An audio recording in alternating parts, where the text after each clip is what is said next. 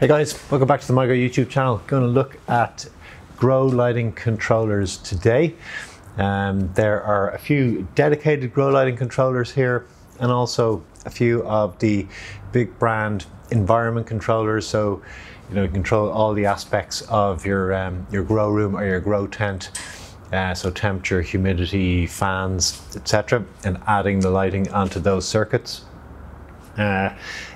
Just for basic sort of introduction, you've got your dimmer on your LED grow light. So generally you will have a knob on the LED driver or a little attachment to the driver, and you can manually adjust the brightness up and down and even to off on the dimmer depending on the driver. It's not always possible.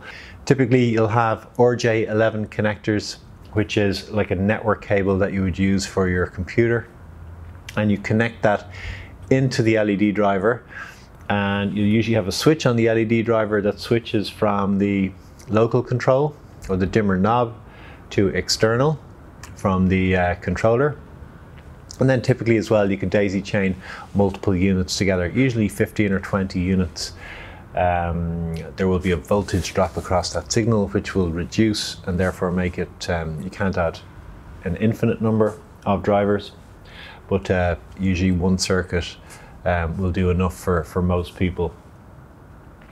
And when is it necessary? Well, typically or usually you can just control the drivers on off with a timer, and if you only have a few, that's very handy. Just use a $5 timer switch it on and off for the light cycle, and then dimming adjustment isn't required that frequently. So you're going to adjust your dimmer maybe going through different stages.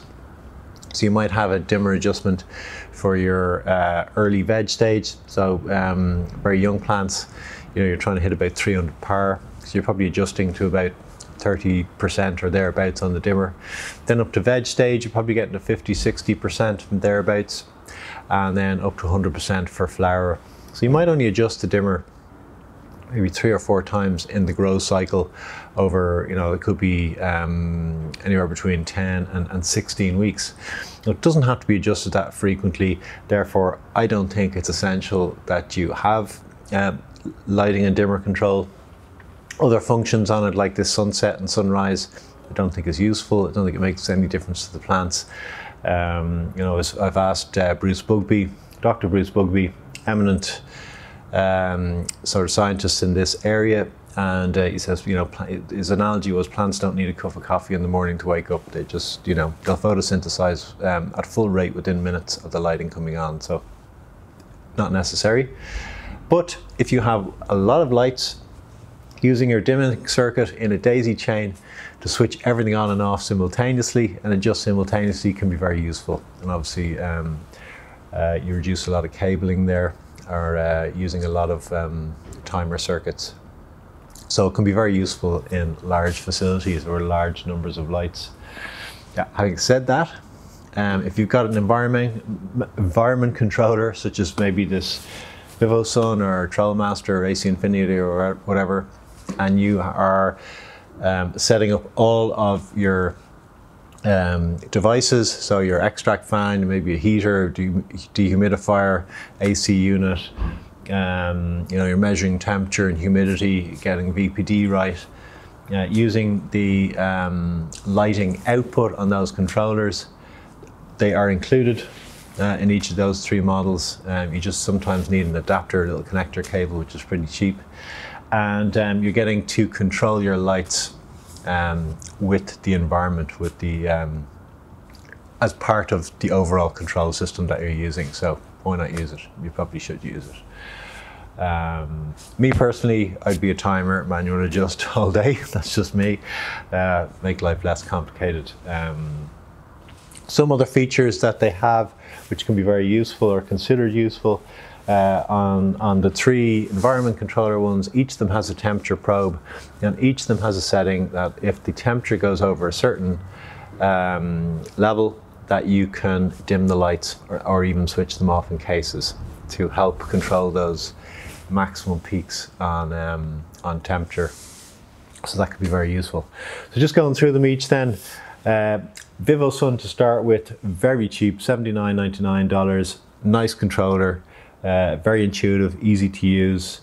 Has a 0 to 10 volt adapter included. So you just plug out an RJ connection. Now you may need to change over the cables, or at least the wires, so they may not be one-to-one. So you might have to do a little bit of wiring on that RJ connection to match up the terminals. But other than that, it's got the 0 to 10 volt adapter, it's got the temperature sensor, it's got the app, Wi-Fi compatible, you don't have to use Wi-Fi. And I found it really excellent and intuitive, really simple to use, so I like that one. I did look at customer feedback, so some of you guys answered a post. Didn't see much wrong with the Vivosun other than sometimes the temperature probe seems to maybe have problems with interference. That's the only report that I got. The next one is the big, most complicated system here and most sophisticated one, the Trolmaster TCS1 10x controller, and you need this little lighting control adapter with it. Again, you may need to change the wiring, so you may have to use a little adapter depending on what LED driver you're using. But yeah, that's excellent. It's much more expensive, but it's a much more complete controller with much more sophisticated capabilities in terms of integrating to lots of different devices. So if you're using it, it's a great one to use. Again, pretty intuitive. Did get again some negative complaints about maybe the customer service on people were having issues.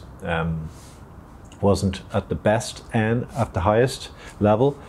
But other than that, nothing that I could see negative. AC Infinity, very big in the market now. Again, very good value for money. This is the Pro controller that I tested with you give a Type A and a Type B adapter. All of these, by the way, compatible with the MyGo Array system. With this one, it's the Type B, just no wiring required, no adapting. And the adapter is pretty cheap too. Temperature sensor is included. You get the whole system control with Bluetooth, Wi-Fi, very sophisticated system, very nice to use, quite a lot of flexibility with it. I like it a lot. Then we're on to the dedicated lighting controllers. So Telos Growcast, cool little device. Does a few things that other ones don't do. So you can do it on a Bluetooth mesh, which means you can network these devices together. So you can be controlling multiple units through the same app. App is pretty intuitive, although not the easiest to use of all of them. But you don't need Wi-Fi to set it up.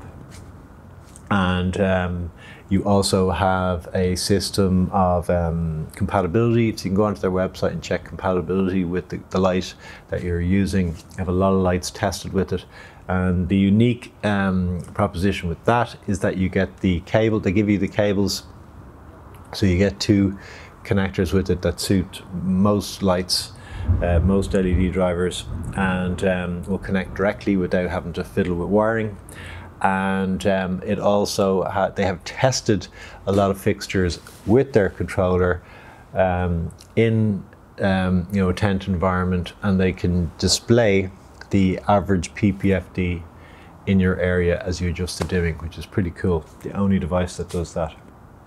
Then we have the Growflux. This is a device aimed at the commercial and much more expensive than any of the others. Now it has some features and functions that would be useful for a commercial grower, not so useful for the home grower. But you do get the app and the Wi-Fi and all that stuff. Temperature sensor not included. That's it's a big missing one as far as I'm concerned from that controller system. But as I said, if you're in the commercial end, that may be the one for you. It gives all these sort of readouts on your electricity consumption, and you can co-control multiple different sites and all that stuff. So it could be useful. So as I said, may not be for everybody, but if you have your environment controller or you're looking at get one, hopefully this is of use to you and helps you make that decision. looking forward to hear you below. If you have any of these controllers, I'm looking forward to hear from you below what you think of them, and if you've had any issues, please let us know, and everybody else know too. Take care.